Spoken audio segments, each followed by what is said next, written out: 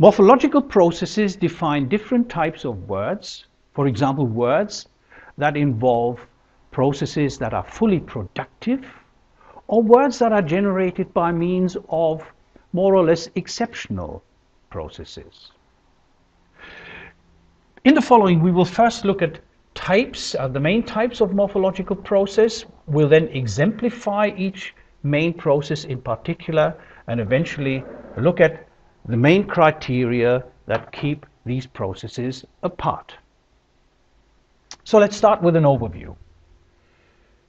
Here are the main morphological processes. The central subdivision is between inflection and word formation. Now, in inflection, and this is the formal definition, we normally have one base form and one operation that can be applied to this base form. Word formation processes involve a base form that is modified either by a morphological operation, or you have a process where you simply concatenate one base form with several other base forms. Now, the subdivision, the formal subdivision between the main types, derivation on the one hand and compounding on the other, is as follows. In derivation, we do exactly the same as we did in inflection. We have one base form and one operation that modifies the base somehow. As you would see, sometimes we have in inflection as well as in derivation the possibility of applying two or even more operations at the same time. And in compounding, compounding is formally defined as a combination of one base, which you might in this case also call lexeme, plus n base forms that are added to this base form. So this is the formal definition of the main types of morphological process. Let's now look at them in more detail, and first of all look at some examples and some general information about these processes. Now, inflection is often, as you may have found in the literature, spelled alternatively inflection, and it is normally subdivided into two types, and that has historical reasons. One type is called declension. It is the inflection or the inflectional process applied to nominal categories such as noun, adjective, and determiner. And the other type of inflection is often referred to as conjugation, and the main category that is involved here is the verb. Let's look at some examples. Now, here we have a typical example of inflection: walk plus the morph ed. I'm using orthographical notation here for reasons of simplification. Now, here we have a concatenative operation where you add a suffix to a base form. In the example mouse, which becomes mice, we don't have a concatenative operation, but a vocalic change, one particular type of non-concatenative operations.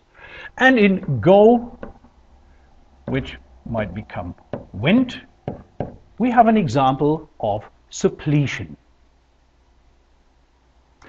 Now, the set of inflectional variants associated with one base form is called the paradigm.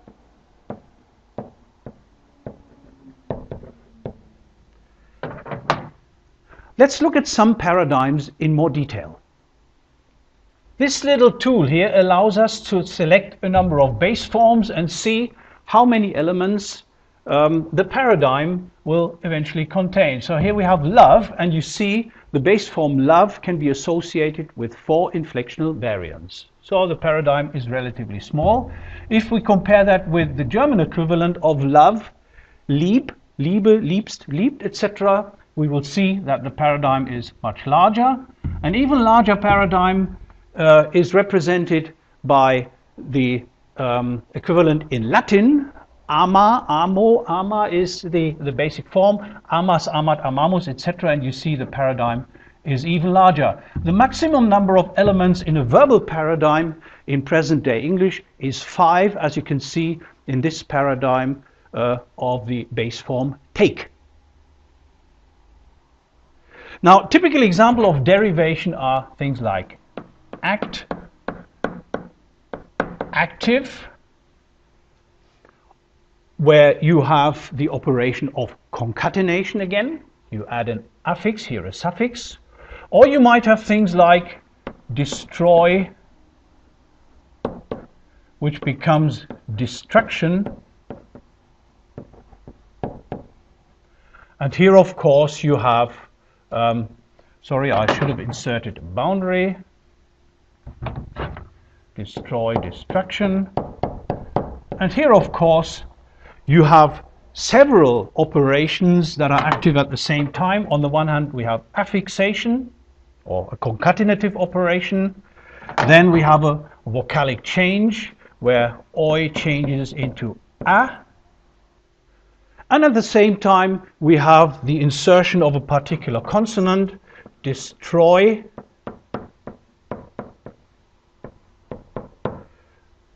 receives a k at the end, destruction. So we have several morphological operations that are active in this particular derivative. The set of elements that constitutes the possible derivatives of one base form is called a word family. Now, in compounding, also sometimes referred to as composition, we have a word formation process that involves at least 2 base forms or 2 lexemes. So we could have something like bath and then add room to it. Now we have a compound bathroom. Now this compound can serve as an input to the next step of compounding by adding bathroom, or by generating the next larger compound bathroom towel. Note that I'm inserting morph boundaries here, that in order to avoid the spelling problems, whether a compound is spelled with a hyphen, in a spaced form, or in a solid form. And we could go on. We could use this as an input to our next compound, bathroom, towel, and then we could add designer. And here you see something very interesting. Now, compounds, of course, can undergo further morphological processes. For example, here we have design plus ER, a derivative, and we can even add an inflectional morph at the end to turn it into bathroom towel designers.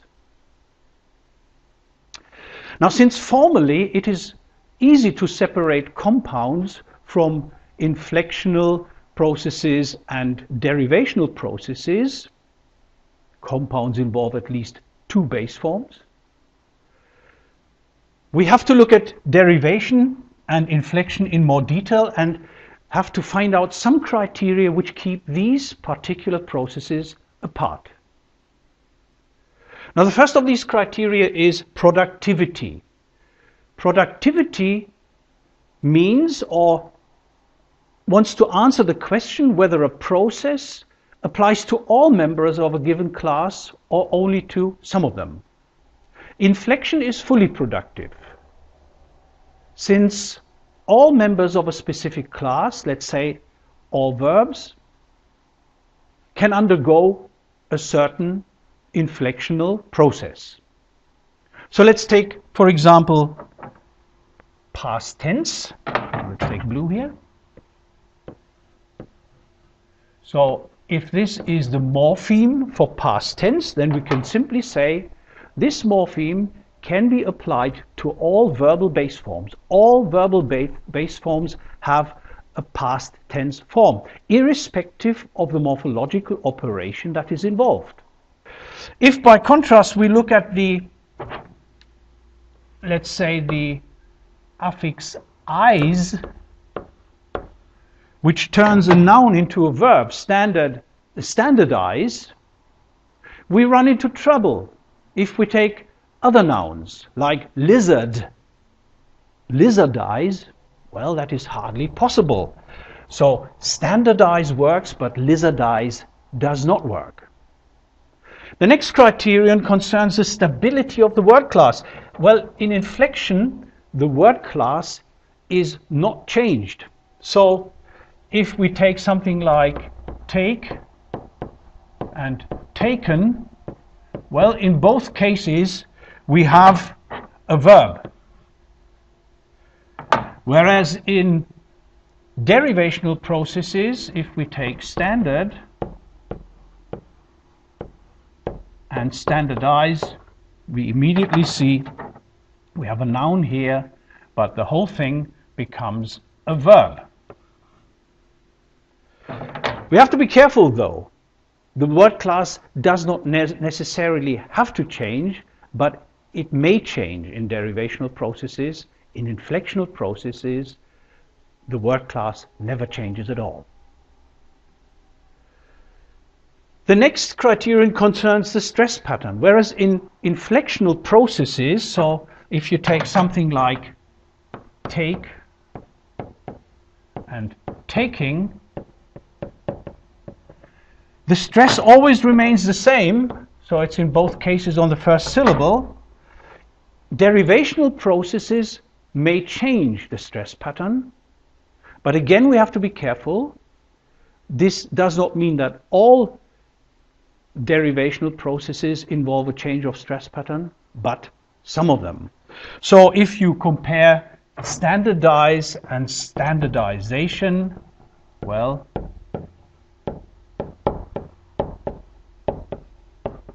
then you immediately see that in standardize, the stress would have been on the first syllable, but in standardization, the stress shifts towards the end of the new derivative. The final criterion that keeps derivation and inflection apart is called semantic transparency. Here we simply wrote down the word meaning. Now, whereas inflection is semantically fully transparent, derivation is not always. So if we add our past tense morpheme ed, we know that the verb, the resulting verb, is always in the past. So the meaning is the past of a particular verb. If we add by contrast ion to a base form and get a new derivative, we might normally expect that ion means the act of what the verb describes. So standardization is the act of standardizing. But what about a word like commission? Now, commission is certainly not the act of committing, or television is not the act of televising anymore. These criteria are primarily based on present-day English. In some languages, the criterion stability of stress pattern, for example, does not work. Here is an example from Welsh, a Celtic language. In Welsh, aval means apple, and the plural Afalau is afalau. So you see, even in inflectional processes in some languages, the stress may change. So let's summarize. Formally, a distinction can be drawn between inflection, so this is inflection, this is derivation, on the one hand, and compounding on the other. One base form, several base forms. In order to distinguish inflection and derivation, we need further criteria